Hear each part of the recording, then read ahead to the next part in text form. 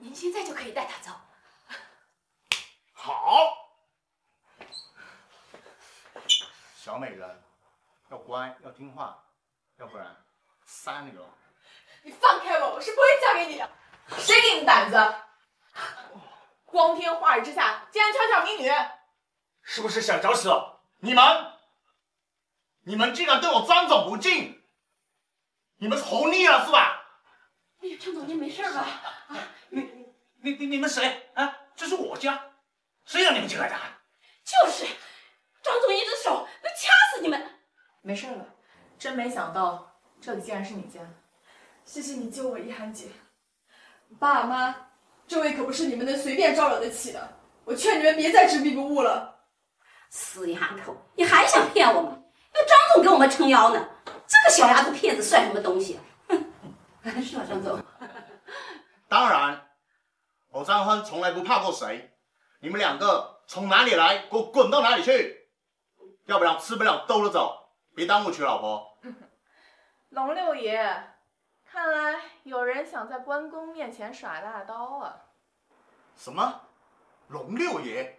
哼，演戏和演的真像啊！你这个小丫头片子，怎么可能跟龙六爷在一起？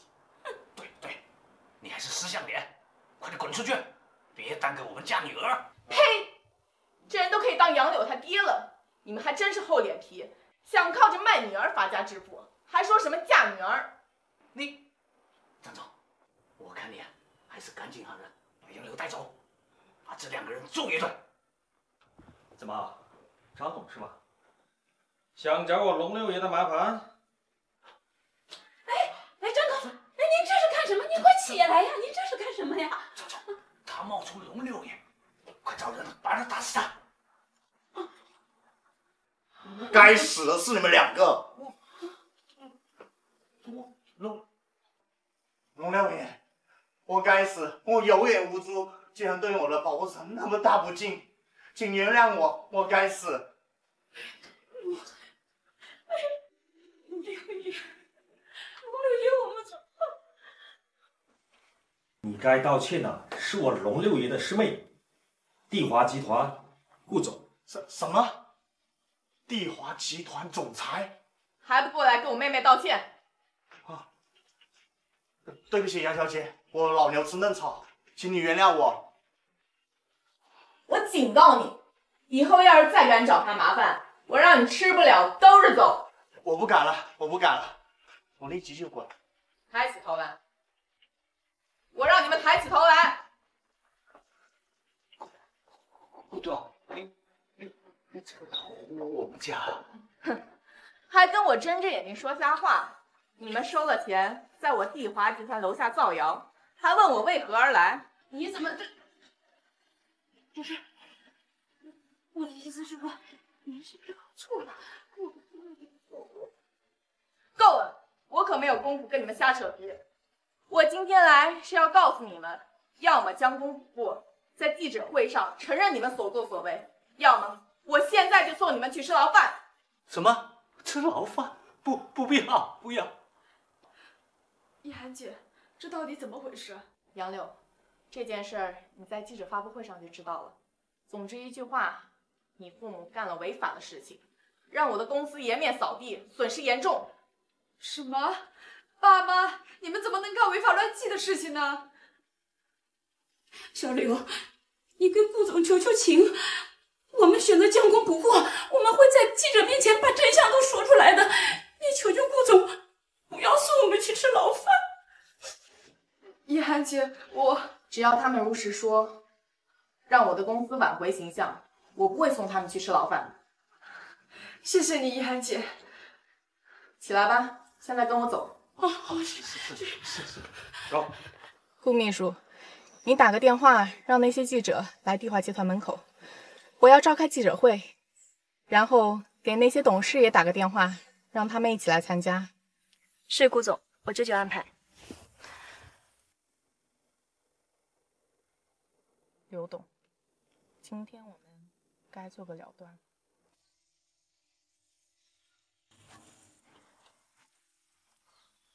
顾总，请问帝华集团就这次奶粉产品事故究竟有什么打算？你们到底赚了多少黑心钱？这位记者，先别着急，我们顾总会回答您的问题，一个一个问。我顾一涵对天发誓，我们帝华集团从来没有赚过1分黑心钱。至于这次的毒奶粉事件，事实另有隐情。什么？有隐情？顾总，你们到底有什么隐情？这位记者，您先别急，我们顾总会对此次事件做一个全面的解释，请您稍等。哦，哎呀，顾一涵，你那么着急的叫你的狗腿子叫我们过来，是不是想当着记者的面退位呀？刘董事，您这是什么意思？难道帝华集团要换总裁吗？既然你听到了，我就给你透个底儿。今天就是我们帝华集团改朝换代之日，你要给我好好写。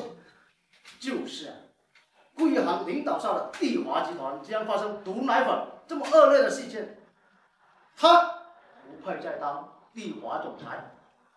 顾一涵，之前你还硬要跟我们打赌，说3天之内不能解决这件事情，他就下跪谢罪，你没忘记吧？什么下跪？顾总，您真的要下跪谢罪吗？刘董，我们的赌局你们才是输家。顾秘书，让龙六爷他们进来吧。是。天哪，这和龙六爷有关系？顾一涵，你搞什么？就是啊，我们帝华集团跟龙六爷这样地痞流氓有什么关系啊？闭嘴！你们有功夫质疑我，不如想想一会儿该磕几个头发。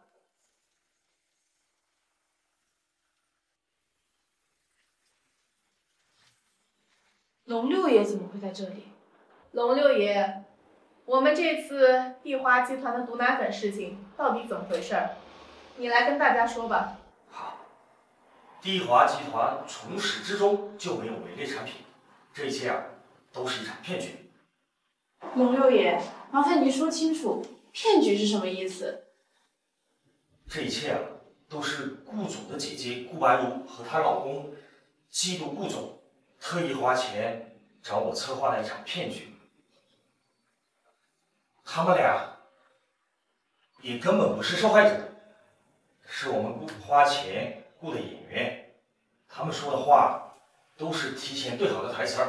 对不起，对不起大家，对不起大家，我们一时鬼迷心窍，为了钱才去泼帝华集团的脏水，我们错了，我们再也不敢了，对不起。安静，各位，既然事实真相已经大白，我也已经通过现场直播的方式，让广大群众看到了现场情况。那么，还请记者朋友回去好好写报道。是，您放心，顾总。顾秘书，把人带下去。是。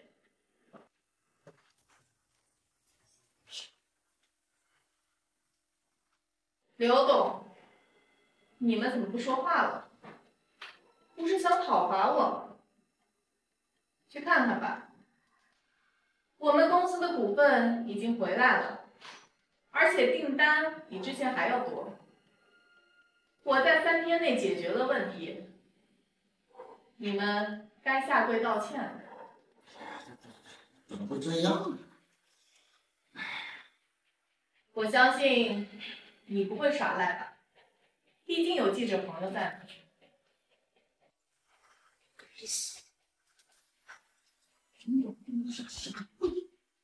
我以为忘了哥了。哦，对了，顺便说一下，在这次公司危机时，你们2位选择了抛弃公司，谋夺自己的利益，此行为令我很不愉快，所以我决定开除你们。什么？你要开除我们呢？凭什么？我们可是公司元老，你无权开除我们。就是啊，我们可是签署了协议的，你对于我们只有建议约束权，并没有命令指挥权呐。是吗？顾一涵，你想开除我们，下辈子吧。今天我还不耍赖了，你能把我怎么着？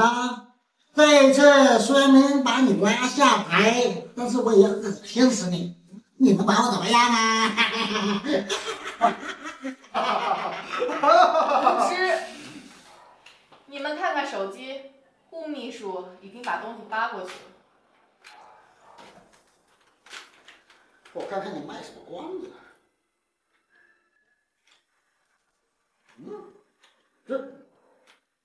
这怎么会这样啊？哼，这么多年来，你们是不是太嚣张了？别忘了，龙叔有权利开除你们，而他在临终前就把这个权利交给了我。这是怎么回事啊？刘董，这怎么办？都怪你啊！非得找这个机会找顾一涵了吗？这下我们都被开除了吧？顾总，我再也不敢了，我再也不敢了，请您收回成命，不要赶我走啊！顾总，对不起，我错了，我再也不敢了，再也不敢了。哎呀，叔叔错了，你不要赶我走啊！我顾一涵这么多年来对你们不薄吧？你们落井下石，还想篡权谋位？现在一句轻飘飘的对不起，就想让我原谅你们？天下有这么好的事儿吗？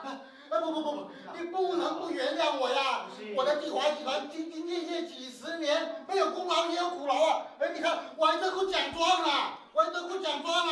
顾秘书，带下去。是。我得过好多奖状啊！龙六爷，看在我的面子上，放过杨柳的爸妈吧。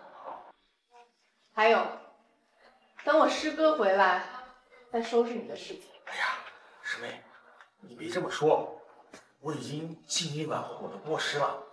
等哥回来，你一定要帮我多说好话。谢谢，谢谢。好，我知道了。这场闹剧该谢幕。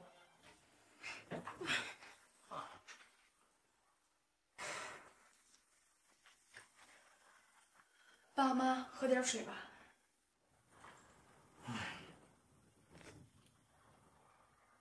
哎，杨柳，你怎么认识顾总这么厉害的人？那怎么不早说？